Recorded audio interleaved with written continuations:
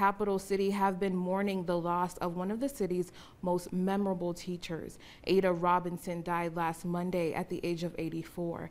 Now, people are remembering all of the amazing things she did and the countless lives she changed. 1011's Matt Kirkle spoke with her family and former students of hers to learn about her incredible impact. Robinson's kids say nobody valued their students quite like Ada, and she let them know it too, waiting to give hugs and smiles to her students every day in front of the school. But they tell me she was much more than just a good role model. You could not walk, more than maybe 5-10 minutes any place without someone walking up to her and saying, "Ada, do you remember me?" The amount of lives that were touched by Ada Robinson stretches far beyond the classroom, something her own kids know well. I just thought Mom was a teacher.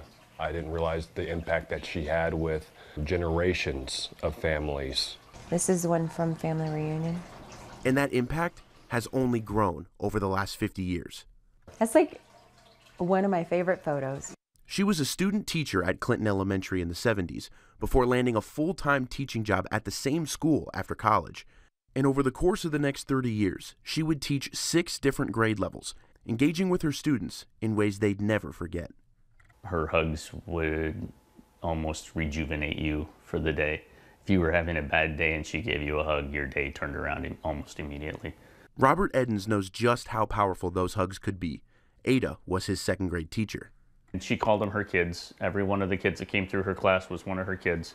And Ada's legacy culminated in April of 2021. This is my favorite person on the planet. When the LPS Board of Education announced that their newest elementary school would be named after her.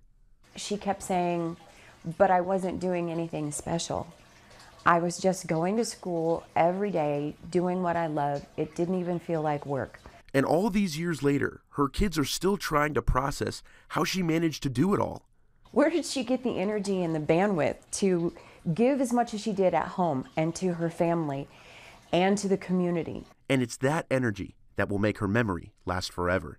I loved the job, you know, because it wasn't a job. We always said our neighborhood was not any jobs there. We was one big happy family. Robinson's funeral service is set for December 1st here in Lincoln, and a viewing will happen the night before from 4 until 8 at the Roper & Sons Funeral Home.